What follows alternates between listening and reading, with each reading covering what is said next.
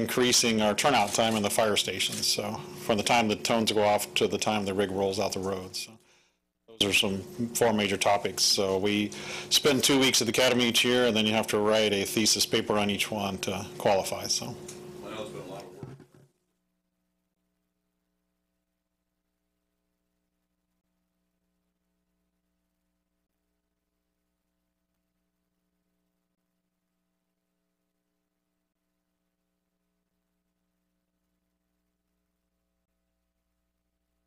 I'm sure I will. Okay. Thank you very much. Appreciate it. Very much.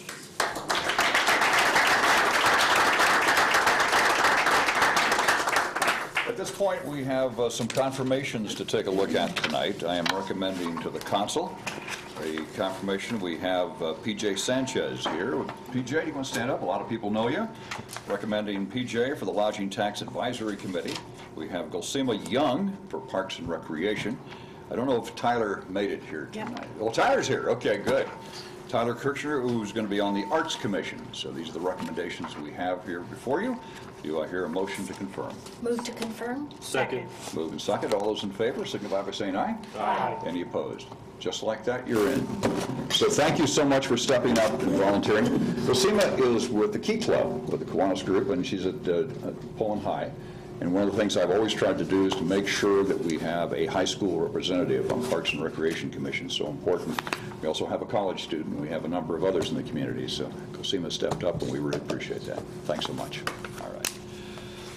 And now, next comes another presentation tonight. We have Paul Kimmel from Avista, and will give us a presentation, I think, on the housing study and some other things that are going on with Avista. Timely day because I know they fixed the power outage up on campus, and Avista came through again. Thank you.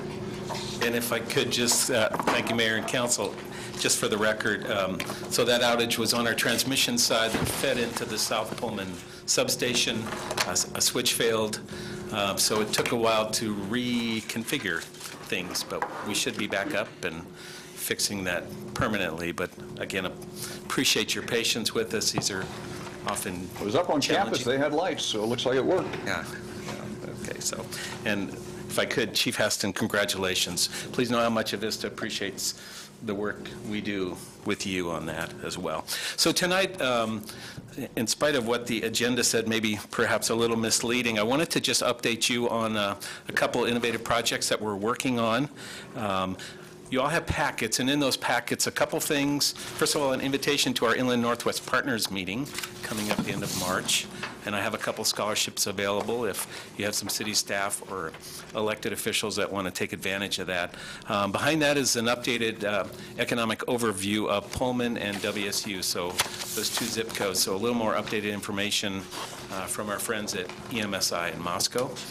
So help yourself with that. If you ever have questions on that, I can run more detail, anything, whether it's industry, demographics, so don't ever hesitate to call me. But tonight I wanted to just talk with you briefly about what we call Smarter Together, and that is our smart meter project.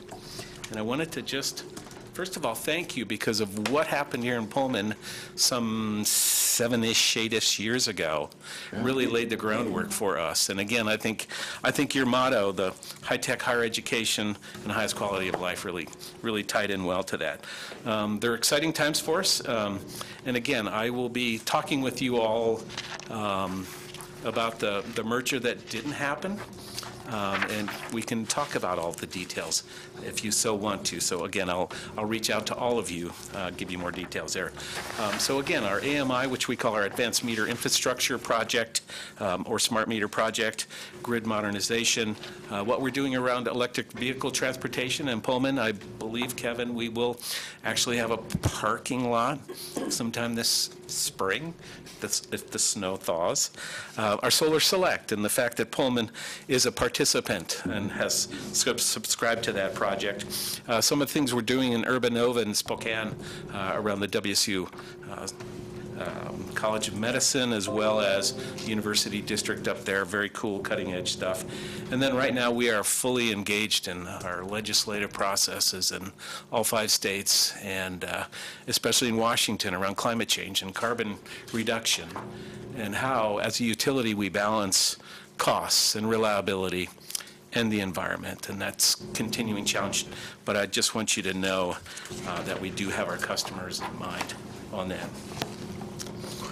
So again, the Pullman Smart Grid Demonstration Project, and this is really a press release. I'll give you just a cheat on that. This is a quote out of that press release that will come out tomorrow. But this is Heather Rosentrader. She was here last May, kind of talking about this project. But again, she even mentions Pullman in this. We've come a long way since we installed smart meters in Pullman to create a test bed for learning. So again, you guys really are the test bed for innovation for us. So after these many years of planning and the next generation of advanced metering technology, we have launched our smart meter project across the state of Washington in our service area. And again, it will be a transformational change for us. This will touch every customer that we have in the state. And it's really the foundation for our smart grid and really the technology of the future going forward. And as you might expect, and I can't get the video to run, but that's okay. You can go out to our smart grid link on our website and watch the video about smart meters and our smart grid project. And it really is. We're not the only utility. In fact, we were kind of cutting edge with the Pullman project, but then we kind of did a pause because we saw technology continuing to evolve at a much faster pace. So we've rolled this into what we call our grid mod, or grid modernization, and we're actually doing some investment right now in Pullman, and we're trying not to dig up your water mains as we do that work. Believe me, trust me, Kevin. But again, smart meters are really the utility standard of which utilities are going, and nearly half of the utility customers in the entire United States already have smart meters. So we're a little behind the curve, but we'll catch up. So how does this benefit you, really? There are 5 key buckets here. Again, as you saw with the smart grid demonstration project, if you so chose to, you could have gone through a web portal and gotten near real-time information about your energy use. And again, that will be at your fingertips, whether it's your smartphone app or a secure website to log into. You'll actually have more control over your energy dollars. We can push out information if you so choose. If you're on a comfort level billing and you want to manage that bill across a month, we can send out reminders like, hey, it's 15 days into this billing cycle and you're at 65% of your average energy bill. That's the kind of information we want to give to you in your hands. As far as our side and reliability, again, I hope you've already seen some improvements in reliability with smart meters. We can dispatch directly to an outage.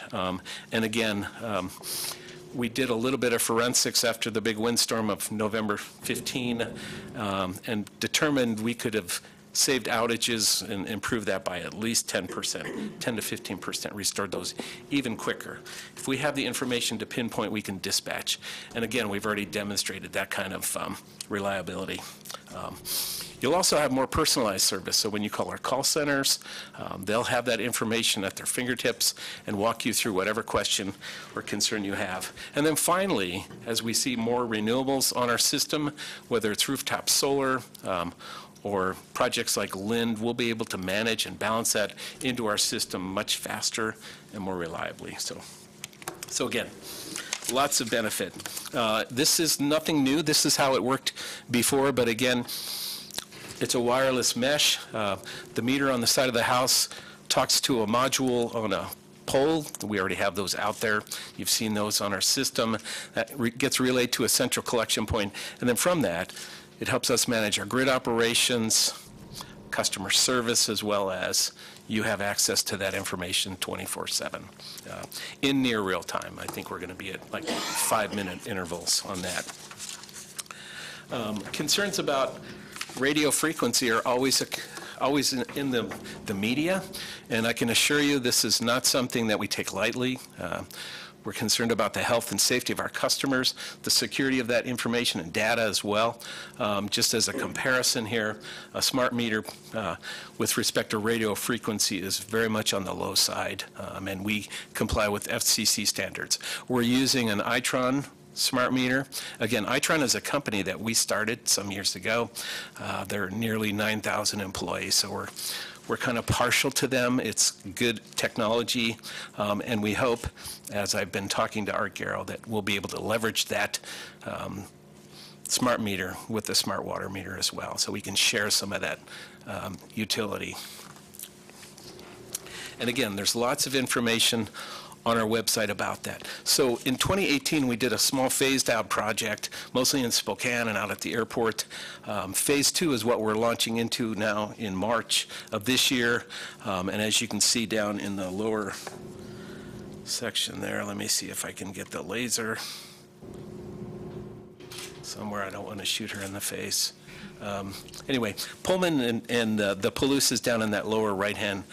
So we'll be here probably mid-May installing. So we kind of thought we should probably wait for the students maybe to mostly be gone before we start changing out meters at any great detail. And the way we're contacting our customers, and you may have already gotten a notice that, hey, we're launching this project, a 90-day letter, we have a 60-day letter, and then a 21-day letter, just to keep you updated. Get out to our website, you can get more information. And then we'll actually, day of, we'll knock on doors, we'll leave door hangers, lots of information there as well. There's plenty of information. I left the overview and benefits in your packets as well. But again, we'll have lots of information out there for customers. So with that, any questions? I want to be brief tonight, but again, follow up with me if you have any questions. It's mayavista.com/smart meters. So, Any questions, comments? I don't have a question, but I can't speak for every neighborhood, but you guys do such a fantastic job, at least in my neighborhood. We always know what's going on. When it's a Vista, it's like in the bag. We know that, and we don't have to guess, so appreciate that very much. You're a good community partner. thank you. With GIS, we can tag elected officials' homes. No, I'm just kidding. The other part along with that is Avista has been very proactive in trimming trees. And I noticed in California with the problems they had down there, PG&E wasn't. As a consequence, we don't have the outages that they had when the winds came up and knocked the lines down. So again, I want you, the squirrels are another issue, but yeah. But anyway, as far as the tree limbs, thank you very much for that work you've been doing. I do share with our operations people that the mayor of Pullman has a concern about squirrels, and we have squirrel guards, and we're very active in putting those up. But we do have they seem to take care of themselves in some of those lines. So. We do have a very active vegetation management, and actually as a follow-up from the fires in California, which is horrible for both the community and the utility, we've dedicated even more people to focus on how we manage our trees and our transmission right-of-ways, because it is serious business. So, thank you. I do have a comment as well. And just to piggyback on what Brandon mentioned, you do take great care of the area, and we live kind of in proximity to one another. But I do also applaud the responsiveness of Avista. Anytime I have ever called in regard to not a personal problem, but a problem brought forward by someone here in Pullman, it's always resolved or answered right away. And I do appreciate that, because that helps us as well as it helps your patrons. So I appreciate that. Thank you, and really appreciate the partnership on the Relight Washington program, and Kevin and his staff have been very good about forwarding on concerns from some of your patrons. So. All right. Thank you, Mayor, Council. Okay, next comes our district court update. Adam's been working on this, actually had a meeting today with some of the county people, And this is a discussion between the staff and the council tonight, and we'll be talking other things a little bit later. So, Adam? Thank you, Mayor and Council. So there will be two memos that we'll run through tonight in more detail. So Kevin Gardis will cover a memo that details some of the operational costs of the current City Hall facility.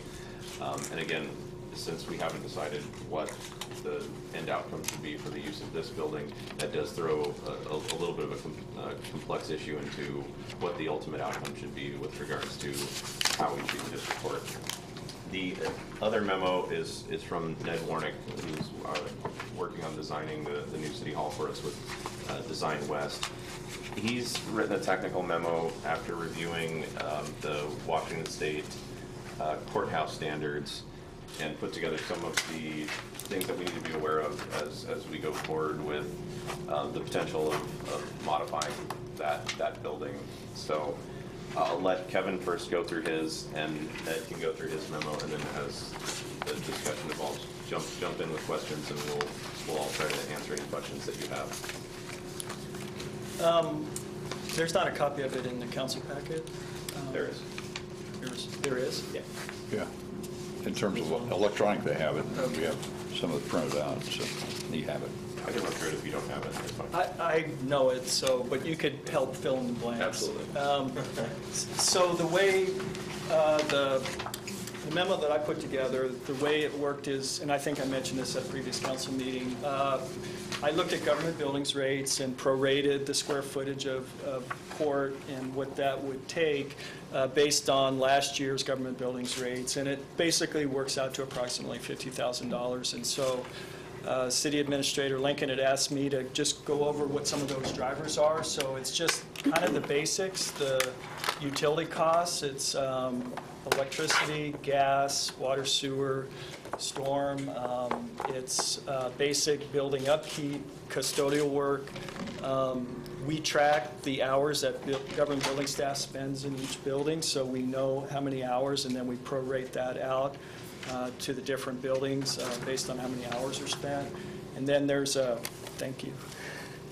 And then there's a third component, which is kind of what you might consider overhead. Those are the things that are hard to attribute to any one category. And then we prorate those out based on how many hours government building staff spend in each city building the previous year. So that's kind of the basics of it. And I think the memo goes into a little bit more detail into the individual costs that kind of make up some of those, everything from maintaining the elevator in City Hall to snow and ice control and that sort of thing. So, and then there's also basic building maintenance.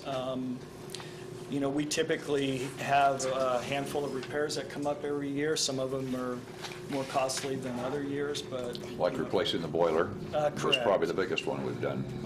And there's two other main components of that HVAC system that government building staff have basically done a very good job of replacing parts and keeping that system going, but at some point it'll be like the boiler, it'll just need a complete replacement.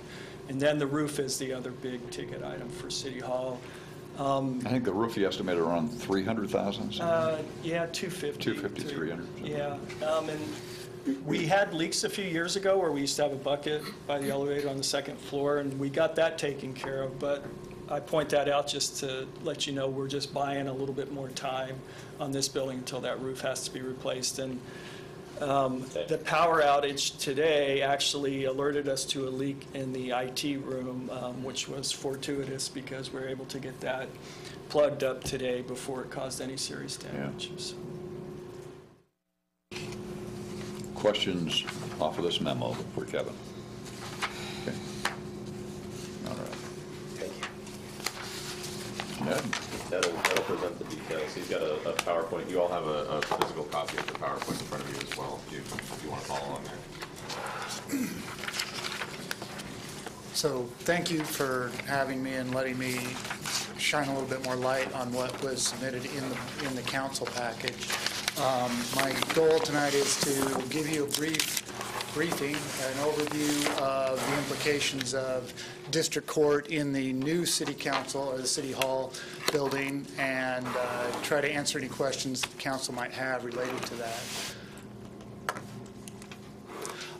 So first, to give you an idea of where we're at currently, the existing city hall includes 872 square feet of dedicated space that district court uses. This is for offices, reception, filing, things like that. And then they share in the use of the hallway, the lobby space outside the council chambers, and then council chambers itself acts as a courtroom twice a week. And moving on, if we were to follow current state standards and try to accommodate them in a more correct way according to state standards, they'd go from taking about 872 dedicated square feet to about 1,000 dedicated square feet. But then on top of that, they would have a larger footprint in terms of shared space. And so their shared footprint moves up to another 17, almost 1,800 square feet. All of this is doable within the new city hall. There is ways we can move space around. There will be compromises. There will be space sharing. There will be functional compromises. But it is physically possible for us to find that space and be able to make that come about. The challenges from the state design standards has to do with security. And so security is the primary driver in terms of what the state is looking for in terms of any sort of court facilities. And so the actual standards, I believe, have been shared with you by Adam, but runs 30 pages. But the key points that relate to the design of a facility include weapon screening, door security or zoning, the ability to actually separate space within the building, providing separate access for judges, potentially jurors, or other people that are subject to threat. Security zoning so that we can actually put people in different spaces related to the court process. Providing greater levels of protection in the sense of bullet-resistant materials, possibly within the council chamber's desk or spaces such as that. Separate waiting areas so that we can take adversarial parties or parties that are in a threatened condition and put them in a safe space. And then at the site level, actually developing areas that can be considered secured parking for judges and other people that may be participating in the court proceedings. The telling part of the state standards, I did excerpt this quote for this slide. Mixed-use buildings create special problems. And in the terms of where the state sees their court standards is court safety and court design takes precedence over anything that's in that building. And so if we are to accommodate the district court, then we have to actually accomplish their requirements, and then we become the trickle down. And there's some benefits to this, and there's some costs that are related to us doing that. But a courthouse is a specialized building, whereas a city hall, and especially a city hall in conjunction with a community center, is really kind of the Swiss Army knife of buildings. It tries to be a little bit of everything to everyone. To try to illustrate how this impacts the potential design of the new city hall, on this page, this is the entire first level or the main level of the building. So this is at the upper parking lot level. In the case of the gym building, I'll start from left to right. We have an open space that drops down into the gym, but at this level we also have the preschool classroom, and we have the Parks and Recs administrative offices. Through the connector breezeway into the main building, you can see the council chambers called out, and then the public service lobby, which is at the current main entry to what is now the church building. Next slide, we zoom in into just the church building, giving you an enlarged view. And so you can see the council chambers and the public service lobby.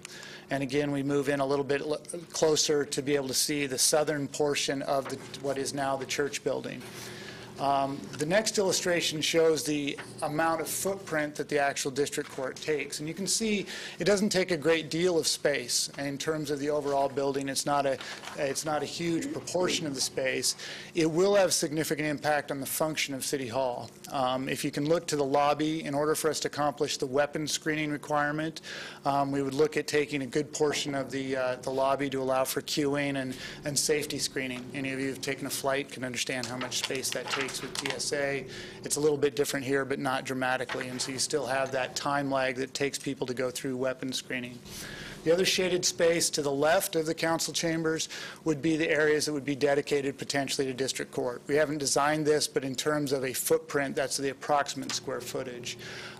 For comparison's sake, or to try to give you an idea what those spaces would be dedicated without district court, the uppermost would be the council's flex office, and then we move down into some other office space, storage space, and then the AV support room for the council chambers. These things can be relocated. These functions can be accommodated in some other way. It is just space that it's a zero-sum game. We need to move things around to be able to accomplish those things. To give you an idea what the disruption or kind of the control that relates to us having court in a building that's not primarily a courthouse, the red do not enter symbols show the security zoning that we would need to create in order to set up district court as its own location. And so one of the things that most of you that have much to do with City Hall at all say, well, court doesn't have that much disruption. It's only 2 days a week, and it's part of the day, and it's not that big a deal. The security actually has to be in place any time that district court personnel are in the building. So if we have the judge or if we have the staff that do work a 40-hour week, this security zoning would have to be in place. It has somewhat of an added benefit to the City Hall, and that city staff would have that much greater level of security for part of their building. But at the same time, it creates kind of a roadblock between the synergy or the back and forth that might happen between departments. And so to give you a for example, if the Director of Public Works needs to go visit Adam and wants to have a face-to-face visit, he'll end up having to go through weapons screening. He'll leave his office downstairs, he'll come up the stairs into the lobby, go through weapons screening, and then go into the administrative office. There is another option that he could come up the back stairway. He'd need to badge in and go through yet a different security zone to be able to do that. It has some benefits from security purposes, but at the same time it creates a level of disruption in terms of just the conducting city day-to-day business. No, if we had a city council meeting at night and court is not meeting, we'd still have to. No. So if court is not in session or court staff is not in the building, my expectation, this is me as a public patron of Pullman, I like our small town feel and not being worried that I'm going through weapons screening. We would pull the metal detector to the side and life would go on as we're used to. But anyone coming in for like a building permit would have to go through weapons. So building permit, at least under the current design, you could potentially still go to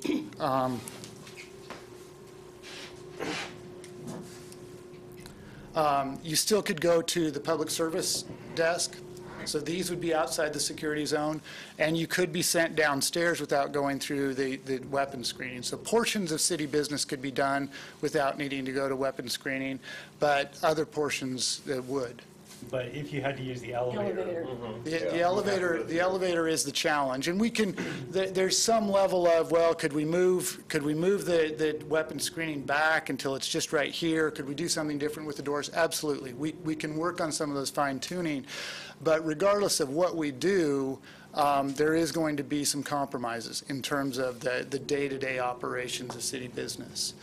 Eileen, did you have a question? Well, just sort of, on to that same thing, my thought was about the elevator too. So, but any member of the public coming in to like use the service desk, then should they need to use the restroom, they'll have to go through. If they need to talk to finance, if they want to come visit Adam or Dee or any of the kind of administrative things, that means that they'll be going through the security weapon screening. And then I think we all have a list here. And then what about the gym portion of the building? So the gym portion, let me back up.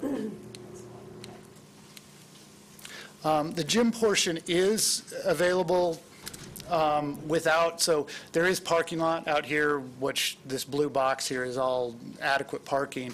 And so entering Parks and Rec and registering for class wouldn't require going through weapons screening. The preschool wouldn't require weapons screening. This is kind of a natural,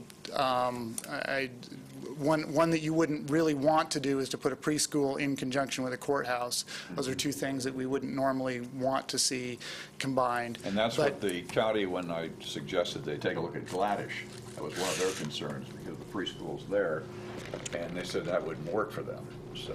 And Mayor Johnson, actually, that came up in our meeting today. The court said that they didn't realize that a preschool would be part of this building, so they are now aware of that. Yeah. I'll just quickly, as an attempt to try to illustrate this, and these are very simplistic visuals, but this would be the view as you walk in the front door and you're greeted as it is now without having security screening. 3 public service desks, reception, clerical work that would go on, a hallway that goes back towards the restrooms and the council chamber. When we add the addition of weapons screening, we would have to reduce the number of public service desks by 1, so we would go from 3 to 2 stations. We would add the weapons screening, and the part that I can't speak to, but I would imagine is a significant cost, is the human resources cost of a security officer. And whether that's a county deputy or some sort of court entity, I don't know, but there is that added cost in terms of personnel to be able to actually run these. And the state security guidelines are very clear about the training and the expectations that go along with that. Would there have to be a security officer at each screening spot? No. So the backside, these backside could be accomplished by using badge-in or fob, some sort of electronic security access control. So at some point, you may bother the judge to the extent that says, well, there's way too many IT guys running through my space, and we need to come up with a different way to try to get that security. But in terms of weapons screening, you only need to do that where there are people, generally public, people that aren't pre-screened or have some pre-authorized level to be in that space. And so in this particular diagram, the 2 left-hand do not enter signs would be some sort of access control door, and then the right-hand one would be the weapon screening that would include a security officer trained to do that. Eileen and then Brandon. Well, I was just thinking, if you have an electronic screening type device, then that means that door is not at all available to the public. Correct. And those doors are expensive, and if somebody opens one by mistake, then an alarm goes off, and then we have to have a security response. Correct. Oh, boy. Okay. Brandon? So what are we doing right now for security? I don't know who. I believe it's been completely tabled. I think whenever the contract was put together, or the agreement that they were going to be located here, one that was 40 years ago, and standards might have been different, and I don't think it's been something that's come up since. I also think that the county courthouse is lacking a lot of what the standards would say. They're starting to work on theirs too, right? They are. And my understanding is the way that the court described it today was, a representative from the court staff represented today, was that as long as you have, their interpretation of this was, well, you just have to have a plan in place in paper somewhere. I don't believe that's the interpretation of how Ned has read this document, and I also don't think that we want to not have this conversation. I think it's essential that we have this conversation and look at the standards, because I believe that all of the liability is going to be on the landlord, the city, if there is something that happens at the court. It is something that is concerning, especially after reading through these documents about the current setup that we have. As I noted in the memo that I prepared, the first one, I think we're relying a lot on the fact that we've got a police station right across the street with no guarantee that there's going to be an officer available to be present here. The expectation is that those officers are tasked with being out on patrol, and they might be there at some point to write reports and things like that, but we aren't meeting the standards as Washington State Courts recommends them. But they are recommendation. I mean, that it's not statute. It's just best practice or guidelines, or I'm not sure how it's actually written. The mixed use one had some pretty strong language. It's standards adopted by the Board for Judicial Administration and Court Security and Committee. It's not RCW, it's not WAC, it's not adopted in terms of a legal legislative process. It is the courts. As the judicial branch, they kind of operate in a little in a little different world than I think some of the rest. I agree with what Adam says, is that they are standards, they're guidelines. We are operating without this now, but there is a certain level of trepidation under the idea of, well, we're going to give you a courthouse, but it doesn't meet these standards, and we're counting on you being okay with that. And that is one possible conversation that could happen with the county. Ann? This might be a premature question, but with all of the effort and expense that goes into this, I haven't seen anything yet in the reading about what is the county's financial responsibility and what is the city's. Everything is the city's going to, and the city's going to, and the city's going to, but wouldn't the county also be somewhat responsible for some of this expense, as well as the court deputy and things like that? That would definitely be a conversation that still has to take place. I agree. I don't think that it's up to the city to be the sole provider. Yes, we're a contract user, and I think there is a formula that would exist that would allow the city to pay a percentage. Again, that wasn't a portion of that wasn't something that was bonded for, but yes, I think that there would be a certain percentage. The conversation that we had today earlier with the prosecutor, of the prosecution costs, 15% of their cost is misdemeanor court, so district court.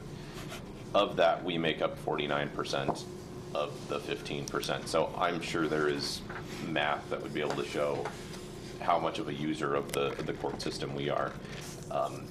And actually the prosecutor brought it up today too, that the way that it would come together would have to be a split of some sort. Otherwise, a lot of that would just probably be passed on to us through the cost of operating the court, or the portion of the court that we use. I'll follow up to that. Do we have any precedent or examples of how other municipalities, what their agreements look like? Have we looked at that yet? Yes, there are plenty of examples. It's a city that has infractions and misdemeanors and gross misdemeanors, or has a police force that cites for those, is required to contract with the prosecuting attorney's office and with the jail and with the courts to have those crimes adjudicated. The city is not required to have, we're not the county seat. So the only place that a courthouse is required to be is in a county seat, and that's Colfax. So most cities don't have a separate court within their city limits. They travel to the courthouse that's in the county seat. Most counties have a single courthouse. Unless they operate a municipal court. Yeah, which this is not. A municipal court would be a separate court formed completely by Pullman. Pullman would hire the judge, Pullman would hire the prosecutor, Pullman would hire the public defenders, and Pullman would hire the probation officers and the clerks. Okay, thank you. Eileen? Yeah, Ned, I realize that you've just kind of taken a first shot at this. Someone who knows how to read drawings looked at this earlier today with me and suggested, could there be a separate court entrance other than having our front door be a fortress? There could be. It would rearrange the space, and it would be a more expensive solution than what we currently have, but it's possible. Absolutely, it's possible. There is, just off the picture here, there is another entry. This could be arranged in such a way. At some point, we cross paths, and that's what ends up being the challenge in terms of, unless we were to build them their own restrooms and their own courtroom and things like that, the economy of bringing them into beyond the public service or the public good of us having a central government building for the city of Pullman, the benefit to this is that it is, even with whatever cost it would cost for us to incorporate court into City Hall, it is less expensive than them building their own court in Pullman, or potentially their own courthouse, another courtroom in Colfax. So when you look at the rules, they even want a separate restroom for the judge, and they want to make sure their court people are all, basically taken away from anybody else and that kind of thing. And I know they're trying to do that right now and trying to accommodate that in Colfax. They are. Yeah, but Seems like if you had that separate entrance, you just sort of eliminate a lot of square footage that the city would normally be using. Yeah, that's the disadvantage of that. It yeah. does, and we still end up with having to have the secure zones in order for them to utilize the city council chamber as a courtroom.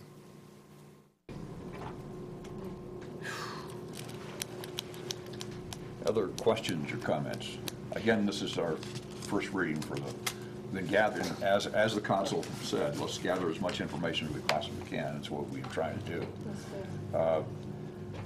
Any other comments that you would like to make from the standpoint of your meeting today with the county in terms of, at least they're willing to talk and they came up with some other numbers as far as what the court costs were or something like that? Yeah, I thought it was a really great meeting. We talked about primarily the contract for the provision of district court and how the city participates with that agreement, and they were able to really well articulate what their cost drivers are, what percentage of the court the city uses at the prosecution level, at the jail level, at the public defense level. So it was a good meeting. It was more focused on the larger contract. We got a little bit into this agreement, and I mentioned to them that the last part of the memo basically suggests that we have a study session or workshop of some sort with representatives from the county, both at the staff level and at the elected level, just so we can start to get into some of those questions about what is their flexibility, what do they have for budget dollars, what makes sense for potential locations, what does it look like if the court is just in Colfax and we need to figure out accessibility issues, including buses or something like that, a taxi service, something where we're making sure that people can still get to the court, and is there cost sharing that is involved with something like that too.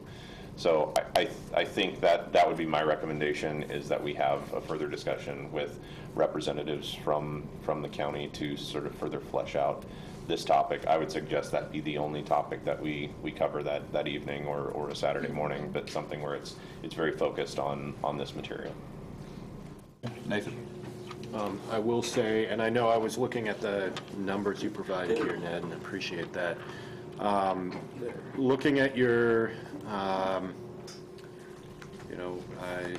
not drawings, but sketches of what it could be, it's really challenging because we want this to be a welcoming environment. This isn't very, this is like this is an existential tangle. McCall said, it's very much like a fortress there at the front door. However, I will also say the amount of people who have talked to me, and we all serve as public representatives, that's why we were elected, are very, very vocal about the fact that they believe that everything that was coming, that was going to be in the new City Hall would be coming from the old City Hall, at least in the way of the court. And, so I'm on both sides about this because that is something that is a major concern. And the access. Many people, rely on our public transportation, and right now, currently, that doesn't extend into the greater region. Now, perhaps this is starting a better conversation that, we can have with the county, but I will just say those points, so. And I would agree with Nathan. Probably the biggest question that I get about this is, we were told that everything that was here would go there, including the district court. And that's the biggest, again, question that I get from voters and from people that were involved in this at the outset. We were told everything that we had here would go there. So I don't know, Nathan, obviously you've had those same questions. I don't know if the rest of you have had those, but. So Pat, are you saying that that's what people are telling you? Yes. Okay. Yes. That the level of dissatisfaction with what's been going on with the district court is about the fact that we thought it was going to go there, and Now the question is whether it is or it isn't, so. So, and I'll just mention, I think most of the people that I've talked to, and I don't mean it to sound negative to say a special interest group, are the ones that are really pushing for this, and I agree that we need to find every possible way to have district court here in Pullman, right? I don't think that's the question. If I talk to most people don't care. I mean, they didn't think about it. It was an afterthought, and so I feel anyway that I don't think the city tried to mislead anybody. I think a lot of people feel like they were misled because they've been told they were misled. So, and I think most residents haven't thought about it. That wasn't in the campaign material at all. It was not in the campaign material. Right. So. And I don't disagree. I don't disagree with you there at all. And personally, that isn't even something that was on my radar screen. But if there are any questions that are brought to me, it seems to be about this. So that's the only reason I bring it up. Yeah. Well, and that's what, sorry, Dan. No, please, Dan. I think what I've been hearing from folks is not necessary, and I think I'll restate it a little bit from what you said. I don't think I'm hearing from people that they were told the district court was moving. It's that they weren't told that it wasn't moving. They felt like that should have been included if that was going to be part of the move without moving district court. And I think they're viewing it more as an oversight of something that should have been part of the discussion, and more prominently, if we didn't think district court was moving with the city hall, we should have been out front of, in front of that. And semantics aside, I think one of the things that you said, Nathan, and what you brought up, Adam, about the possibility of transportation if the court was to just be in Colfax, I have a serious concern about transporting people to Colfax as a solution to not having district court in Pullman, because I think anytime we add another layer of impediment for people accessing court services, especially people applying for temporary restraining orders, I think it's crucial that we focus everything we can on finding a solution to keep district court at least in Pullman for those services, where if you put extra things that somebody has to do on that, it will just discourage them from accessing those services that are really critical for them to access. Because those things are scary to make the decision to go down there and ask questions about that to begin with. And if you start putting extra items on that person's checklist, it just becomes overwhelming and not something that, at least discouraging enough to some people that they won't follow through on it and get the support that they need. Nathan? Well, I agree. I think part of the crux of the issue is that the district court was placed in Pullman, or there was an agreement beforehand, where if this was a different situation, people have just gotten used to the fact that they're going to be in Pullman, and this is the most populous area in the county, whereas in other areas, that would be a different situation, and so they would be traveling regardless. And so I think it's just a matter of the history of the thing, and the change is the biggest part. Now, I'm not saying either way on this, and I agree we don't want to create any more impediments, but I do think we need to take a long view about the reason that we've gotten used to the fact of being in Pullman and providing that access is because it's always been that way. And it's not, it's different in other areas. And as far as the question is regarding, whether people were misled, I agree completely with Dan with what you said, that it's not that people were misled, it's just it was an assumption that it would go in that direction. So I don't think there was any ill will meant or anything along those lines. I just wanted to respond regarding that. So. And you hear from people from they're used to on the west side, driving 15 miles to go to court. I mean, that's just normal, or even more than that in some of those areas where they're at. But again, I totally agree with what you're saying here. And it- When they're going through a traumatic thing, just going to court in the first place, you don't care to put some more trauma there. Especially when you look at our college student population and our international student population where they don't have ready access to transportation. That is something that I'm seriously concerned about with people dealing with sexual assault, domestic violence, other threats, that we need to make it as easy as possible for people to reach out and access the resources that are available. And same with that, as safe as possible. And that's one of the concerns here on this one. So, thank you for bringing the information before us tonight. And Ned, thank you so much for giving us a way to look at it. Now we'll just try and figure out a date that we can work together with. Does that sound great with you? Sounds fine. Whether it be an evening session in lieu of a council meeting, would that be more advantageous than a Saturday, or either one? Whatever works for everybody. Yeah. Whatever works. Okay. Anytime. Okay, anytime. And it'd be great, and again, we have found the county, we've had several conversations with them, I have, and Adam has, and they're willing to work with us and try to find a resolution to it. I mean, the same thing, we all want to have that service here, just how it's going to be covered in terms of costs and how it's going to be handled. So, okay. All right. Thank you for that. With that, we now have the consent agenda before you. Do I hear a motion to read by title only? Second. Moving second, all those in favor signify by saying aye. Aye. Any opposed with that? Laura? Thank you, Mayor. Your consent agenda consists of a motion to dispense with the reading of the minutes of the regular meeting of January 29, 2019, and approve them as submitted.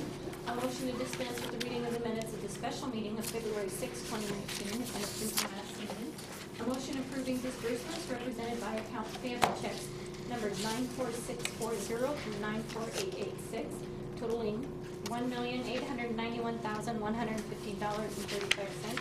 Payroll checks numbered 74178 through 74285, totaling $94,388.41, and electronic transfers totaling $1,488,979.75. And a motion to accept contract number 17-03, Accelerated Streets Resurfacing 2017 as complete. A motion to accept contract 18-02, Sanitary Sewer Rehab 2018 is complete. A motion to accept contract 18-05, Accelerated Streets Resurfacing 2018 is complete. And a motion to set a public hearing date for Quist annexation. Is there any item the council would like out for discussion? I have one, I think, very quick question on number 3, the disbursements. So that does need to be pulled out. Okay, we'll pull it out. So that's the only one? So consent agenda consists of items 1, 2, 4, 5, 6, and 7. Do I hear a motion to approve? Move to approve. Second. Moving second, all those in favor signify by saying aye. Aye. Any opposed with that? Brandon, item number 3. Yeah, so I just saw this and I was wondering if this was, I think it's airport related. Whiskey Barrel Cider, $28,000. Yes, that's airport relocation, related. it says. Related, Okay. That's all. Didn't know if we were, why we're helping a business relocate. Now that we do, but it's Airport. FAA money and it's Okay. to relocate, and it's Well, also in the runway protection zone. Knowing where they were located, okay. So then would you make a motion to approve that? Yeah, Item 3. yeah, so, move to adopt item 3 of the consent agenda. Second. Moving second, all those in favor signify by saying aye. Aye. Any opposed? We will, and Mike Urban's here as our new finance director. One of the things I've asked for is we have a code that goes right next to it. So you can see it's PUW, some other things like that, so you can tell it's going to go to Public Works or all that. So, because I mean, that's the same thing, you go through and you look at all those and you're saying, where does that go for? And I knew Whiskey I Barrel was would assuming, immediately. but I didn't want to assume, so. Yeah, that's always a good call. Okay, with that, we now move to the regular agenda. The first item is a resolution and ordinance on Center Street rezone. But before we do that, we have the appearance of fairness questions. And I believe I started with Al the last time, so we're going to start with Brandon this time around. And we go through all the questions. How do you remember that? It's there, it's there. Does any member of this council have knowledge of having conducted business with either proponents or opponents of this proceeding? Brandon? No. No. No. No. No. No. No. No. Has any member of this council communicated with any proponent or opponent regarding the proposal that is the subject of this proceeding? No. No. No. No. No. No. Nope. No. Does any member of this council have either a financial or personal interest in the outcome of this proceeding? No. No. No. No. No. No. Nope. No. Does any member of this council know whether or not their employer has a financial interest in this matter or has an interest in the outcome of this proceeding? No. No. No. No. No. No. No. Nope. Number 5, does any member of this council live or own property within 300 feet of the area which is subject to this proceeding? No. No. No. No. No. No. Nope. No. Does any member of this council have any special knowledge about the substance or merits of this proceeding which would or could cause the council member to prejudge the outcome of this proceeding? No. No. No. No. No. No. Nope. No. Is there any member of this council who believes that he or she cannot sit and hear this matter fairly and impartially, both as to the respective positions of the proponents and opponents of this proceeding? No. No. No. No. No. No. No. No. The last question, is there any member of the audience who, because of the appearance of fairness doctrine, wishes to disqualify any member of this council from hearing this matter? And if so, please state the name of the council member and the reason or reasons why you believe the member could be disqualified because of the appearance of fairness doctrine. And seeing none, we will now continue. Pete. Thank you, Mayor. This proposal was submitted by the landowner, Tom Fox. The property involved is 19,500 square feet in size. It's located at 115 Southwest Center Street on Sunnyside Hill. The request is to change the zoning of the parcel from R2, low-density multifamily residential, to C3, general commercial, and to revise the comprehensive plan map accordingly. The current use of the property is an automotive service business that we became aware of through a complaint that was filed with our department last year. Staff informed the proprietor that he was not allowed to operate a business in a residential zone. And so he weighed his options, decided to discuss with the property owner the filing of a zone change. And with the property owner, they proceeded with the submittal of the zone change application last fall. As stated in our memo, staff acknowledges the applicant's desire to align the zoning with the current and past uses of the site, but we do not believe that this zone change should be approved. As we explained in our memo, there's a consistent pattern of zoning along South Grand Avenue, where the boundary between commercial and residential zoning is halfway between Grand Avenue and State Street along the alley there. This rezone would interrupt that pattern to produce land use impacts on a permanent basis at the same elevation as surrounding residential uses. And that doesn't occur now because of the topographic separation between the businesses below and the residential developments up above.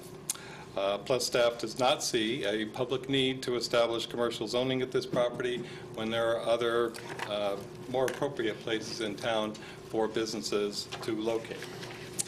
The Planning Commission held its public hearing on this request on January 23rd. At that session, the property owner and the property owner's agent submitted both testimony and exhibits. That information is included in your packets. In the end, the Planning Commission unanimously agreed with staff that the rezone should be denied. As we've discussed with previous cases, state law does not allow you to take any new evidence, so the action requested of you tonight is to act on the resolution and ordinance before you. The resolution addresses the comprehensive plan map amendment, and the ordinance relates to the zone change, and I'll be happy to answer any questions that you might have. Questions of our planning director on this?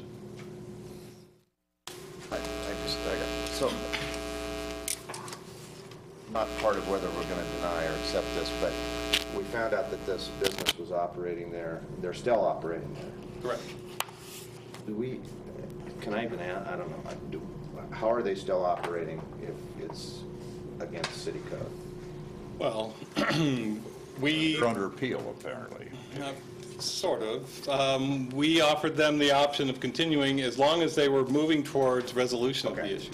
And that was this zone change application. Did you want to add anything to No, that? they applied for the rezone. Okay, so, Yeah. The other questions on this? I think you're all aware of the property. They have some big signs up there, and where you can see the vehicles as you're going right across from the fire station. Yeah. That area, right behind the corner. Yeah.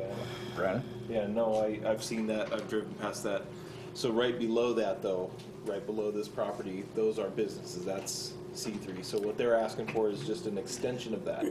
Correct. Okay. Correct. What was the zoning? What was the zoning for the new city hall? We extended off of Grand Avenue for that. What was that? It was R1, and it was changed to C3. Because the other people had a conditional last use year. permit. Right. Yeah. The church had a conditional use permit, and the city decided that, the council decided that you wanted to pursue a zone change to a commercial zone, C3.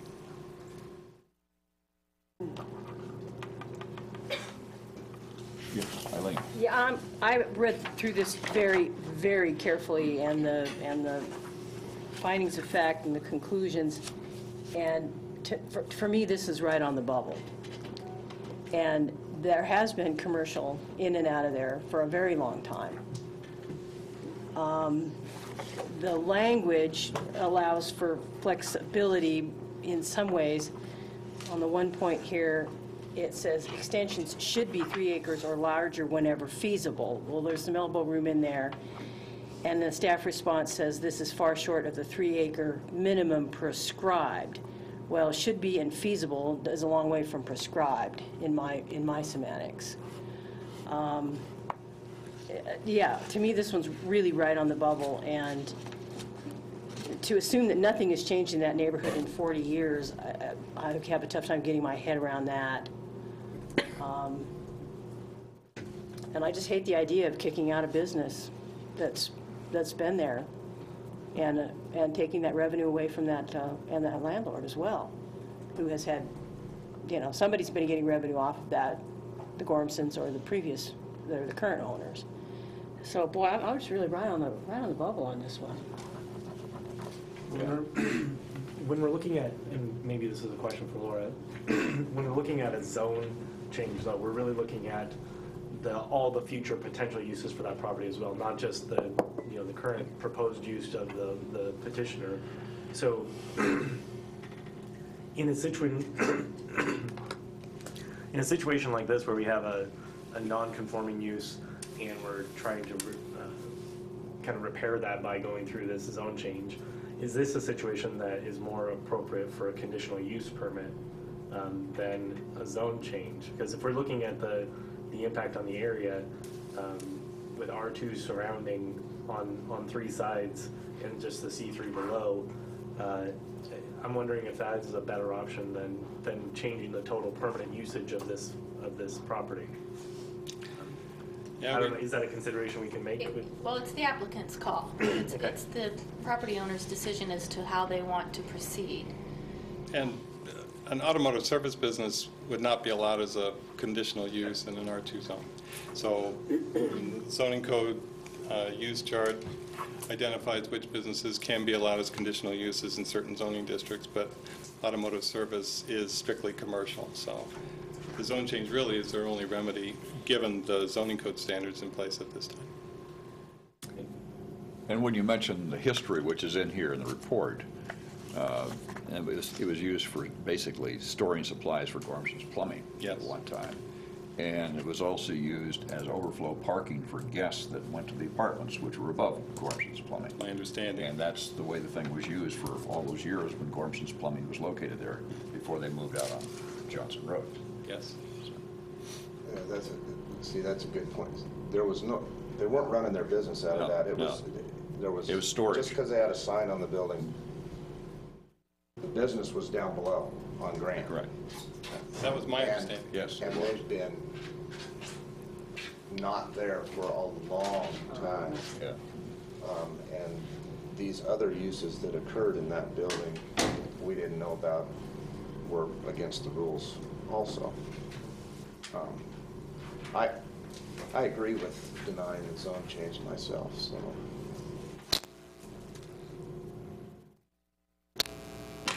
Well, Nathan, looked like you were just getting ready to say something. No, I'm with Councilmember Sorensen on this, especially if there's, if residents are beginning to complain about, what's occurring there, and having an auto body, it doesn't seem like the best fit for the area. The split between Grand and then going up the hill, I mean, the Very alley's not different. right there. It's not ever gonna be there, but it is up right next to residential. Yeah. Right next to it, across the street from it, and everything got, else. And duplexes and all that If type we of change this to a C3, anything that fits in a C3 could go in there. So we can entertain a motion here. I've heard several sides here, but there could be a motion to deny or a motion to challenge or whatever you want. Anybody else have anything? Any other comments? No, I would just say that I'd be a lot less inclined if this were an island, if they were asking for a piece. I mean, I guess I see the similarity of punching something up and around or extending, for City Hall. And I get the 3 acres. I mean, I think 3 acres or more has a whole lot more impact on the surrounding neighborhood than something this small. Even though I understand the concerns of anything could go there, and I realize with the City Hall, we did put some conditions on that, that it would be for City Hall and it was not 6 for something acres. not for something to come, aside from that. Yeah? If the zoning stays the way it is now, can the owner still use it as a storage facility, or would it have to be something residential? It would really depend on the type of storage. If he was storing materials there for the purpose of supplying materials for the residential aspect of the building next door, that would be fine.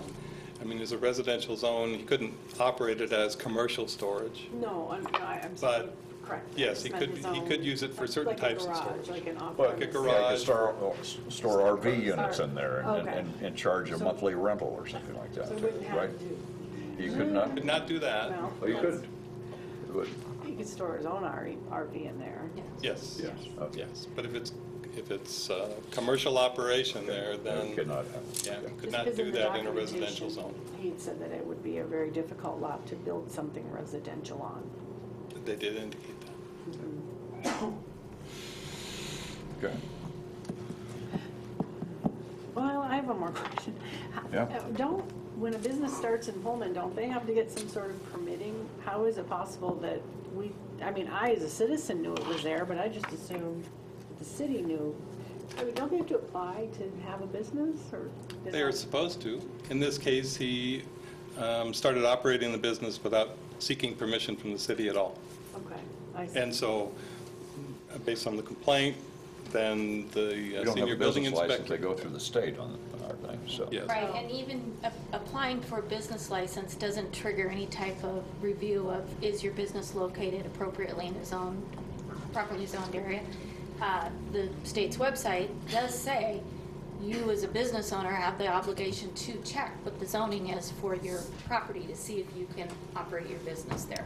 So that is incumbent upon the property owner to So check. because it happens at the state level, that's why we wouldn't necessarily know about it. Well, and even if he had gotten the business license, that wouldn't necessarily trigger Pullman to know Right. that he was operating that business in an area that it wasn't properly zoned for.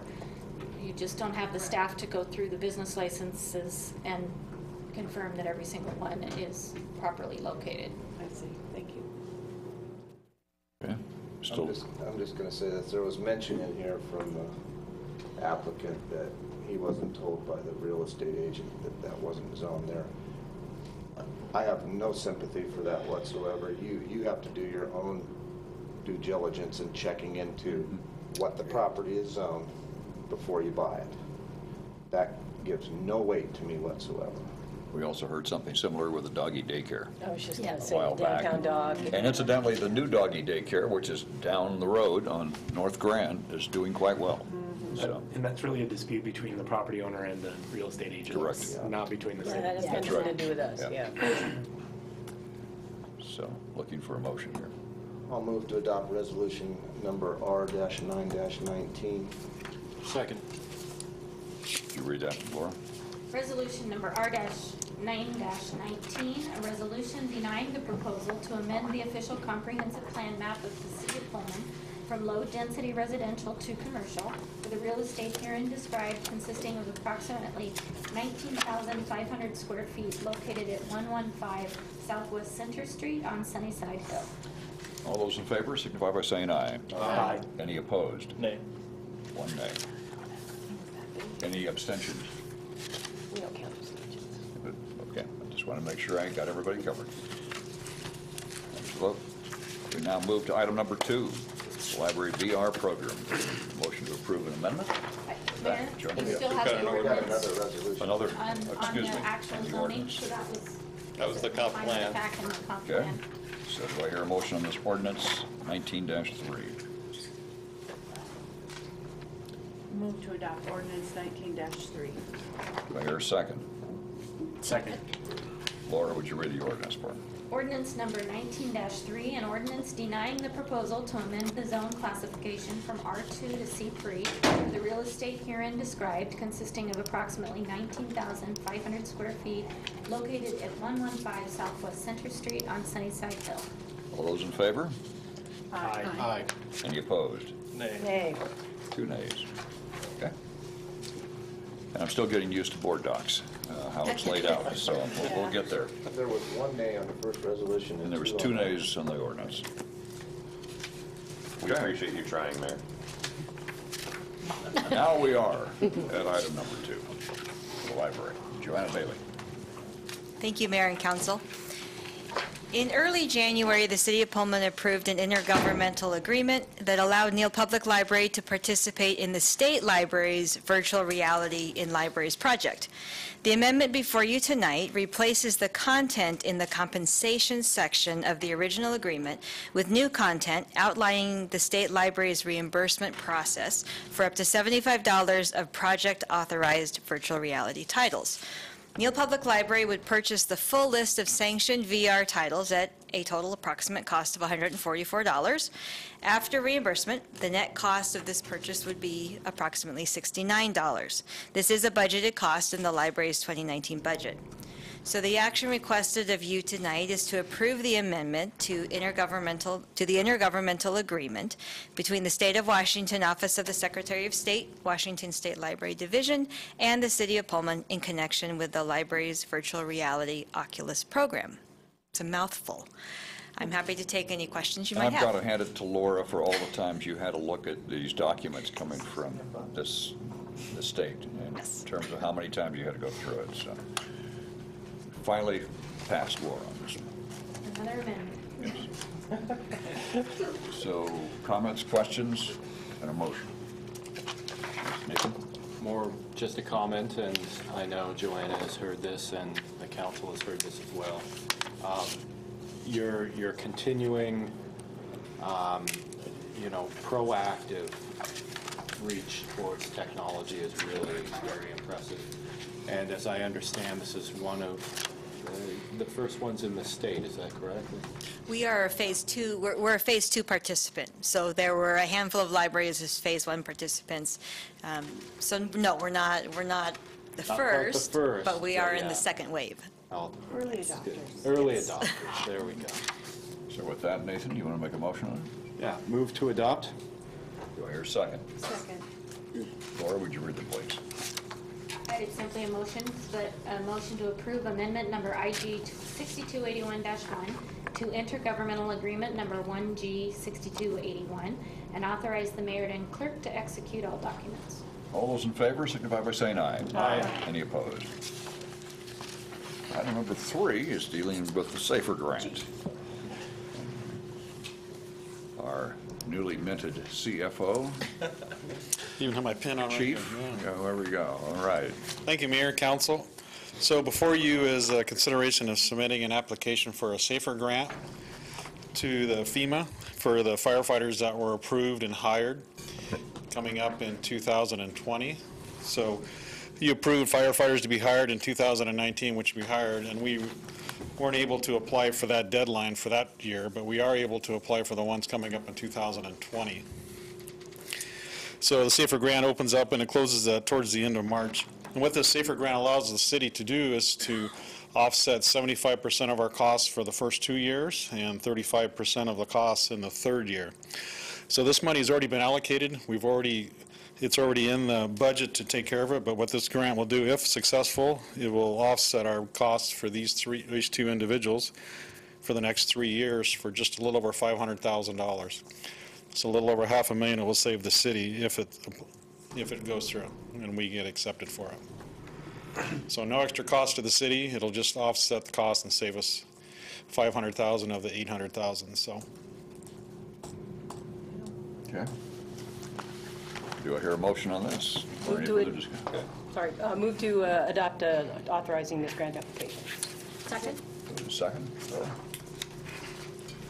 Motion to authorize fire department staff to apply for the 2019 FEMA Staffing for Adequate Fire and Emergency Response, SAFER, grant to offset the salary and benefit costs of hiring 2 approved firefighter medics in 2020.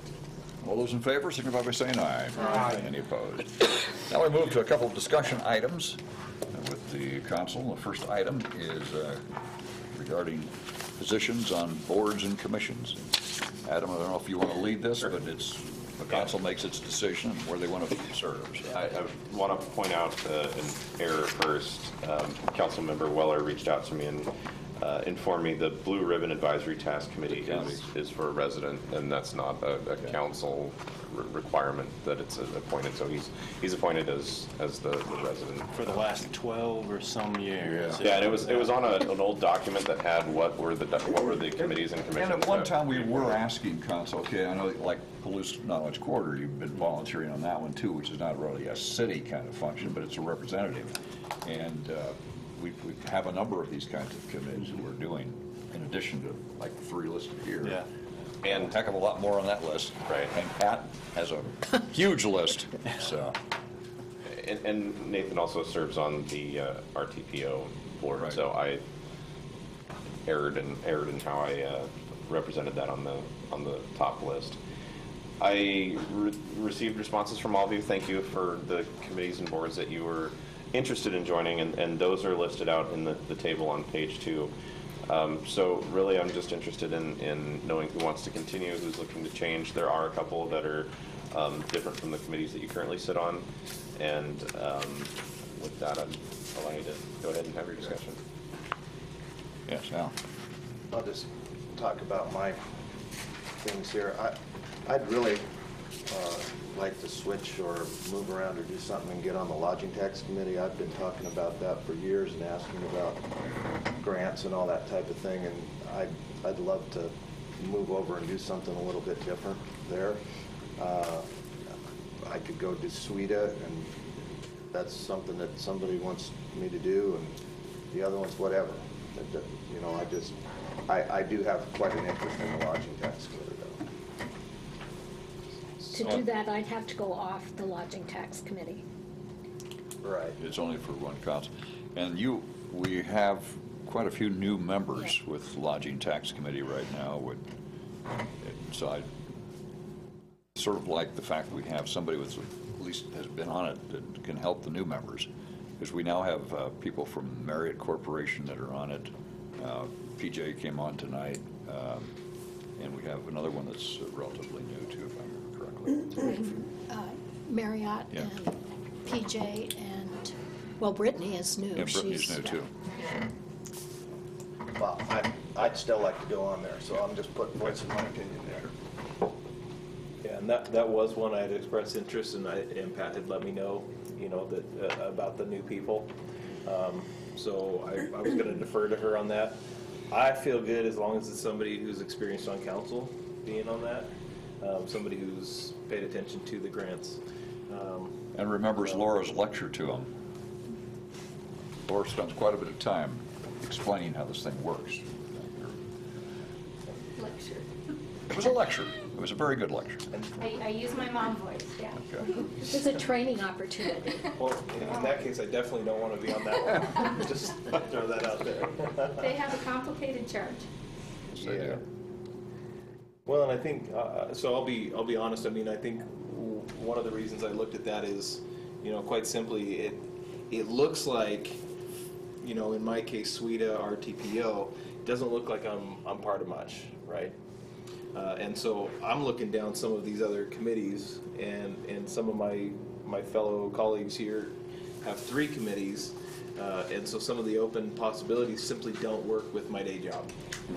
Some of them can. I can mix that around, but some of them are hard appointments that hard meetings that I have recurring that I just simply can't do some of the committees. So there are a finite amount that are open that right now, it makes it almost impossible to get on. So you, basically with your day schedule, the suite of which are daytime and the RTP and that's fine when they're, it works with other things, yeah. I'd like to add something. I'd like to add one at least so that I have a couple, in addition to the website, committee, those small things that are not standard committees, but yeah. So, can I? And maybe somebody wants to get rid of, offload something. Well, so I was probably the only one that Adam contacted, and I said, as you can see, open to changes in board membership. And I'll kind of explain why. I talked about this last time for, I believe, as long as Pat and I have been on, because we've been on the longest now. The tradition has been staying with the board, getting your feet wet, having a certain amount of expertise.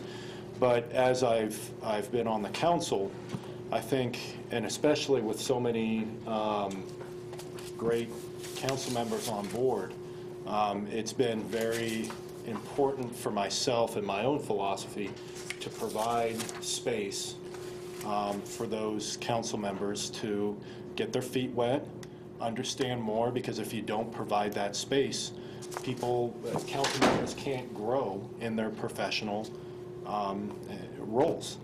And that's why for myself, whatever boards, it's not that I don't like my boards. Actually, I talked to Joanna and I said I'm very protective of my boards. However, the case is that my feelings are that the committees come before the individual. And several of you have expertise and new ideas and new energy that would very much benefit boards and change over at a great deal, even if there are new members in the wings and waiting. So that's my personal feeling. Things are changing, and we definitely need council members to be able to grow as professionals in these agencies or in these committees that we have traditionally just kind of stayed put. So thank you. I appreciate that, and I would take the library board if that's one that you had in a heartbeat, because that would work too with. Well, there's also Palouse Knowledge Corridor. If you're interested in Southeast Washington economic, that's also an entrepreneurial type of thing. But I'm putting that out there, so I'm open to whatever. So all of my cards are out there for you guys. I agree with you, Nate. I think we get settled into some of these committees and we are on them for years and years and years, and I think moving people around is a good idea. And that's one of the things that I've had quite an interest, as everyone knows here, in the last 6 years, and then even before that, when I lost my seat to somebody sitting over there, third from the corner. What we could do is that after the year, with the new people on board, and opening up lodging tax for the next go around too. I mean, that's another way of getting people trained and ready to go. So I assume you're solid on solid waste. I am solid on solid waste, and I want to add the Aquifer Committee to that, because I think that's a good fit. Yeah. Because those two, at the present time, do not communicate whatsoever. And I think as we move forward and looking at some of the things, especially during the legislature, this session, that's the spot for me with that. And then I think I've been on council long enough to have the experience to participate on CIP. And I know Al wants to stay on CIP, so for myself, you would be a great addition to that, so. It sounds like Al's actually open to moving it around, just so you know. Okay. So this is not about lodging tax. This is about any of these committees. I guess I would caution that if we were to base too much on who all could be on that committee and if they're new, I mean, we have movement in these all the time, so all of these committees could potentially always have somebody new, and then we become stagnant that way. Yeah, we have 4 positions up for election next year. We just had three folks join different committees tonight, so. I want you to know by statute, I'm definitely on airport board. No one's saying anything about that. very clear. Nobody said, yeah. It's also the same thing with the joint planning commission. You're in a Mayor's part class of that. your own, so it's Yeah, not. I just want you to know that one. Are we doing well? Is Sweden just a single, Adam? Yeah. Sweden is just a single, or all these just single? I think we had Dan and I both. Right, you can have 2 on those. Yeah. And Pollution Basin Aquifer, we've had 2 people before in that committee, I think. Well, Kevin, you know for sure, because you always go to it. We've had 1 council member and 1 or 2 staff. Okay, that's the way it works. Okay. I know Fritz Hughes did it for a number of years. And Barney did it before that, yeah. So. And sadly, with lodging tax, that's a statute where the number is One determined. councilman, yeah. Yeah, so, ideally, with some of these that are more technical than others, it would be nice to be able to have a burn-in time where you'd have one, Overlapping. yeah, in an overlapping term, but you can't do that without changing the whole designation of the committee. Because if you have so many hotel, motel people, you have so many chamber people, you have so many recipients of the recipients. chamber money, yeah. And if the number of those changes in any one of those categories, then they all have to change. So, and that's by RCW, isn't it, Laura? Yes, it has to be an equal number of recipients and generators, plus 1 council member who is mandated to be the chair. But it doesn't specify chamber, like it doesn't say 2 chamber folks. Well, the chamber on there, Recipient. because Those who they're a qualify recipient to of, receive. right. Yeah. Well, has a record of receiving some of these things like that in the past. What is the current makeup of the lodging tax? Who's on it now? It's 2 hotel motel, 2 recipients, Which are who? chamber being Charlene Jasper, and it now was PJ. Christy Curley, and now PJ is coming on for that as Because they were Lentil involved Festival. as volunteers of the Lentil Festival. So the recipients So of their that. business is the qualified to receive. And then the elected, which would be myself. So, just going back to the memo from last time, it looks like it is a single council member for SWEDA and a single council member for RTPO, and I think we tried to split 1 for SWEDA, 1 for RTPO. Well, one time they used to meet I at the think there was same a location. miscommunication of They who was used to on rotate RTPO. and meet in the same location, right? They used to be at the same Somewhat, location, but yeah. now they changed. They shared offices. I think they shared similar board makeups, and now they've since become more separate. But RTPO is pretty important because there's sometimes that they put together a transportation plan that didn't even include some of the things up in Pullman, so.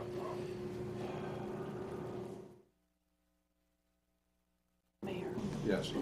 So I've been on the audit committee, and I enjoy that a lot, and it's a good learning experience. And let me tell you, the people at City Hall, thank you so much for your diligence and your excellent work. Thank you. They brag about you all the time. You're always dependable, you're always there. And the only reason I would like to stay, and it may not make any sense, is just to maybe lend some continuity to our new finance director.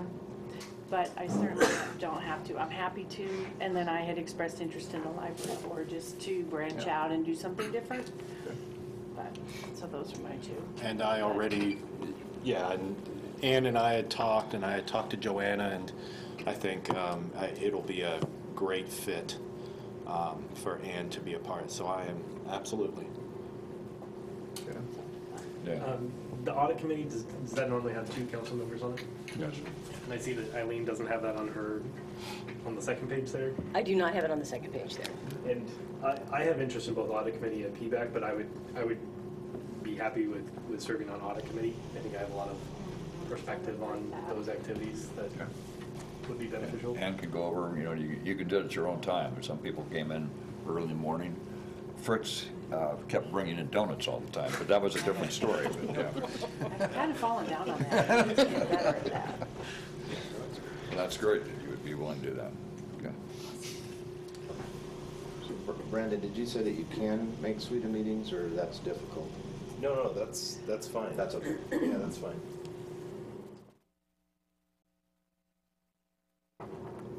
Getting communications about where and when they are is a little more difficult. We figured that out. That's been figured out, so. Okay, so that's been finally taken care of, okay. Yeah.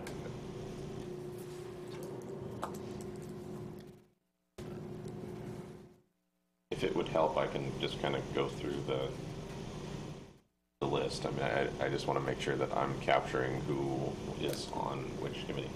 So, and I won't start with lodging tax because it sounds like that one might be for later. Plus, knowledge corridor is still one that we need to sort out. So that one is, I don't know if it's default the co-chair of the group, but that's what you had been, right? I had been, but it's moved over to WSU as the Washington side. Does it say that we have to have a council member on police knowledge? I don't know that we have to. It's on our list that it is. I don't think it's been. It says required to be a council member. I think it's been traditionally since Francis was on. Francis started. Yeah. So things, yeah, I think it just sort of carried with that a little bit. I don't know. So is that an ad hoc position, or is I that? think it's more ad hoc than anything else, because it wasn't, I don't think it was a Yeah. council position. I don't think it's a standing committee. Yeah, It's not a committee of the council. no, it's not, so, That clarifies. yeah. PVAC, I think we're good there. SWAC, we've got. RTPO is one that. Is open? That one was one that, through the emails, I wasn't clear who wanted to be on RTPO. We definitely need somebody there. And those are not in conjunction with SWITA. Correct. So, Used to be, but no longer. used to be. You go to, do you go occasionally, Kevin? I'm on the technical advisory committee of the RTPO, so anytime we're reviewing grant applications or any of that kind of thing, I participate in that, but I don't It participate. rotates around the whole region, doesn't it? Well, I mean, it's been down Dayton sometimes. the office is now in Pullman, Okay. but I do believe they do rotate around the region, that's correct. And the city would cover expenses as far as mileage is concerned to go to the meeting That like I'm this. not sure. Sure. Yeah, 100%.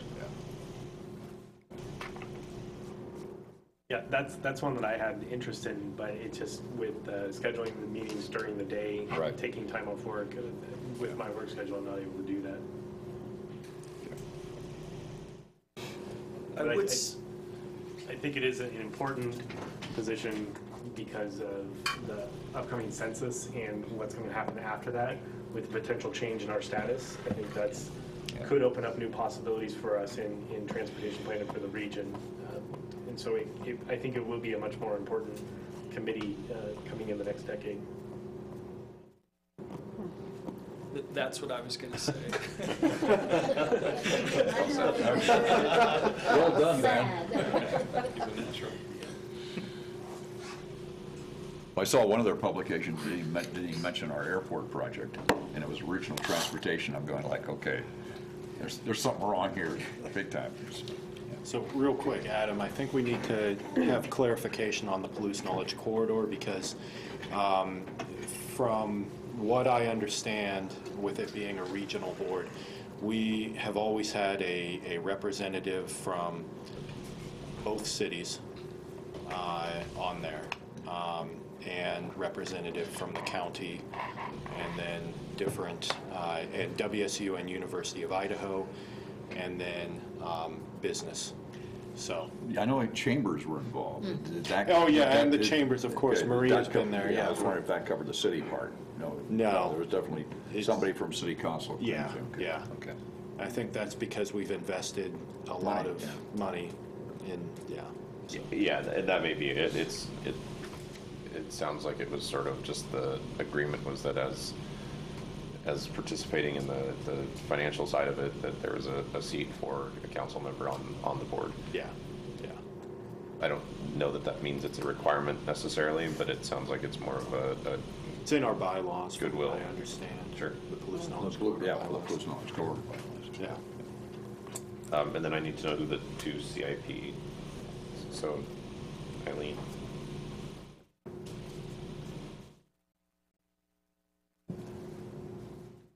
did you want to continue on CIP? If nobody else does, yeah. It just says meets in May, is all this says. So It usually Oh, states we don't- Our meet official like twice. CIP expert is Pete Yeah. Dickinson. Well, it meets It like meets twice. in May usually, yes. So that's right. And there's a sizable notebook that you need to go through Gotta do your work. several couple weeks ahead of time. So Yeah, it's several yeah, it's several hours. hours before the meeting, and then the meeting lasts an entire afternoon or morning.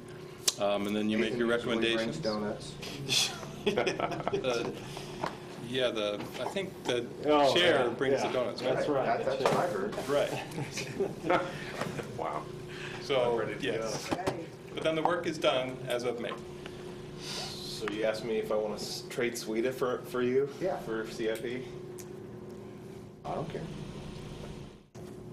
You don't care? Either way. We would like to move this along, though, so let's see if we can make some decisions here.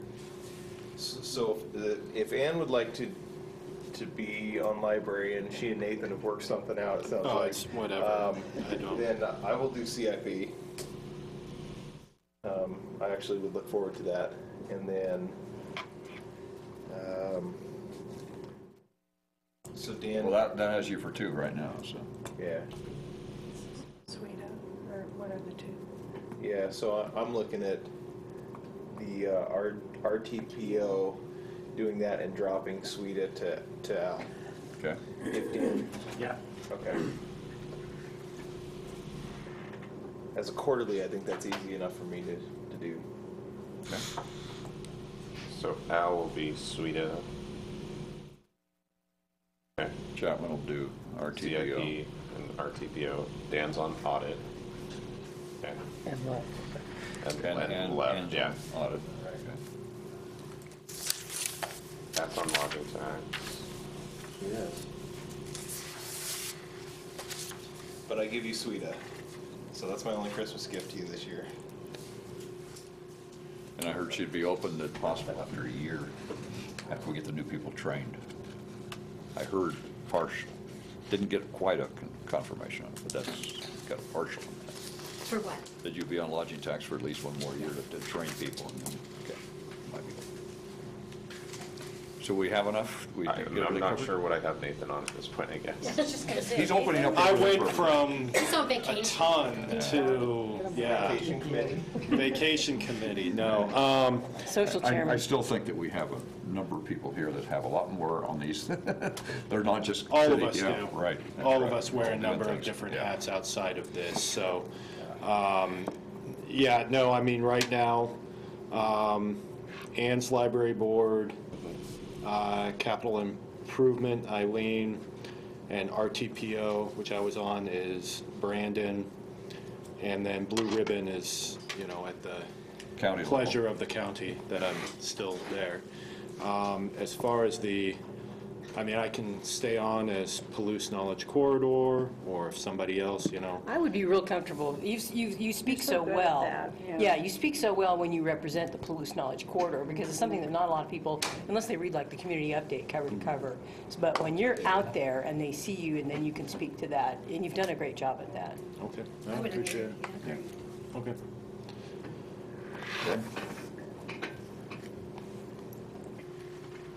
Are we, are you on left board, you're still on, okay. All right. Yeah, I think we're good. If there's any questions that I have as follow-up, I'll get in touch with you individually and just make sure if there's a need to collaborate on something, I can bring it back later, but I think I have enough guidance for where everyone is. I will email you all with what I think was said here tonight, so that you have that and you can correct me if I misspeak, so that'll be coming. So now moving to item number 5. That discussion was at about a 20-mile-an-hour speed limit, so now we're going to be talking about that with Wanna go a Kevin. little faster, It's a sort of a transition. Look how we got it done. Yeah, that's right.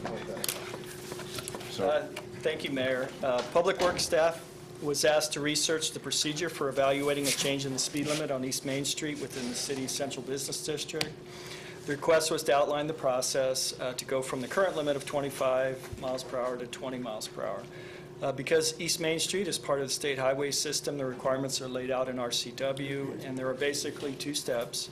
perform an engineering and traffic investigation, and assuming the investigation justifies a change in speed limit, to then submit the results of the investigation to WashDOT for approval by the Secretary of Transportation. An engineering and traffic investigation would analyze the speed most motorists drive, as well as accidents, parking practices, bicycle and pedestrian activity, and any other special factors. We look for examples within the state of Washington where WashDOT has approved a 20-mile-per-hour speed limit on a state highway in a downtown central business district setting, and we're unable to find any examples.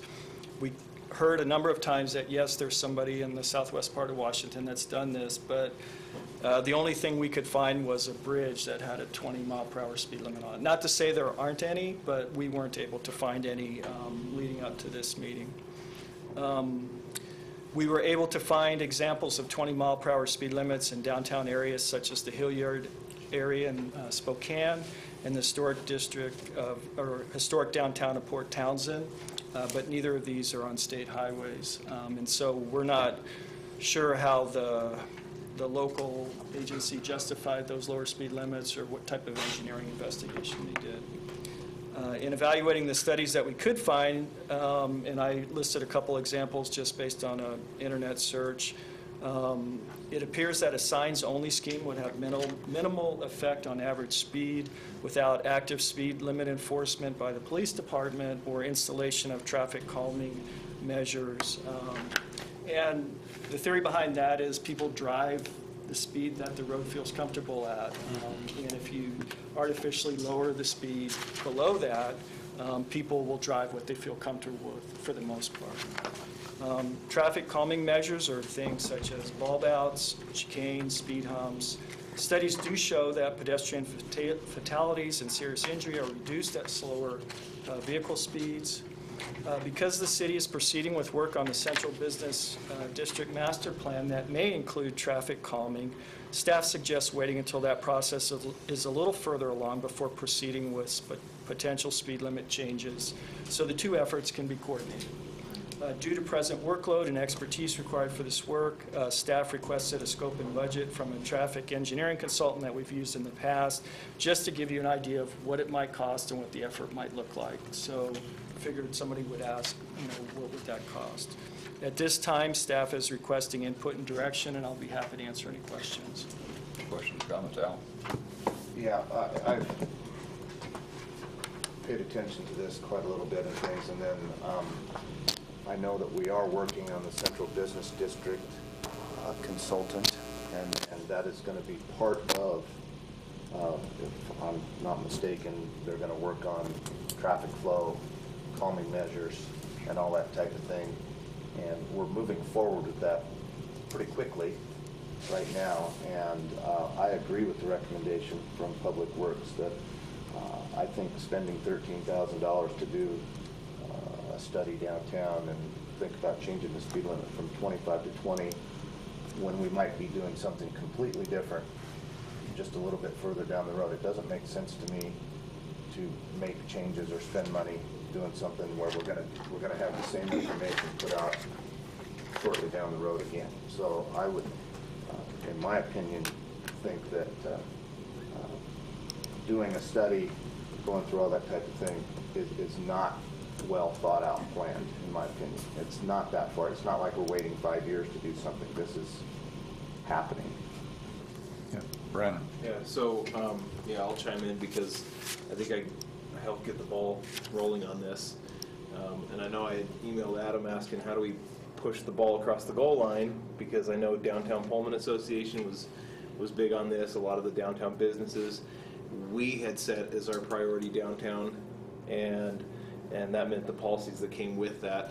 And so I feel pretty strongly that in all my research about downtown revitalization, urban revitalization, the 20 mile an hour is a good model, because we need to look at all forms of transportation. The whole public transportation network needs to include pedestrians, it needs to include bicycles. But I also agree that I have a number of concerns with the report that we received, the example that we might get from the engineer with with how they would go about pedestrian counts and where they would count pedestrians and at what time of day they would count those. And I would like to see, if we're going to spend that kind of money, to have that in as part of our downtown master plan, because that is an individual who I think would understand from more than just a vehicle perspective what we need to do to revitalize. I may be wrong, but I know DOT had given me a couple instances of cities that had changed speeds, one of which was the City of Republic, 2008. And maybe it wasn't 25 to 20, but they did mention Palouse did change the speed limit on a state highway because it's 27 through there. So it can be done, and I'm sure they did it through the same process, which said based on an engineer's estimate. However we feel about that. But I think that whoever we contract with, whoever wins that bid for us, would be somebody who would be knowledgeable in examining all of this. And I would much rather spend the $100,000 that we have budgeted for that to include, some of this from a much more holistic perspective than just vehicle traffic. Because what we're trying to do here downtown is not just examine the speed and slow cars up, it's the movement of everybody, including people, and to not prioritize one over the other, because we're getting really neat reports back from some of the architecture and engineering classes, talk about things, everything from noise pollution to all kinds of things, and that's not going to be part of, I think, this $13,000 report. So I wholeheartedly agree with Al. I want to see this move to 20 miles an hour, but I realize that there's a process to go through. So I'd rather it be embodied in this larger thing that we're going to spend the money on. Even though I want it now, I'm willing to wait to do it right. Yeah, and I don't know if we need it to go to 20 or not. I'm not one way or the other. I'm just saying, I think from the meeting I was in today that this is part of something we're already going to be paying for, so we're going to be paying for it twice. Yeah, this definitely gets the cart before the horse. And we need the holistic approach, and because we're looking at making real changes in the character of our downtown. And another traffic study doesn't move that ball forward at all. A traffic study is just a traffic study. We know that that's what these people do, but just to count cars and count 85th percentiles or whatever doesn't get us to our walking downtown that we want. And our discussion today included pedestrian, like everything you're talking about. Yeah. That's right. So, we talked about pedestrians, all kinds of bicycles. Yeah, but you look at what are we basing it off of, like the 85th percentile? It's based off of the current engineering that we have, right? And the downtown master plan, they would include potential engineering changes, right? And I think that's important because that will affect speed. The whole thing. And if we have features like, green spaces and that sort of thing, and the walk all ways, for one thing, we wouldn't want 25 mile an hour, I don't think, in a walk all ways. That just wouldn't work. So should we get some of those perks that have been brought up by the community, something is going to have to happen, but just to count cars at this point in time.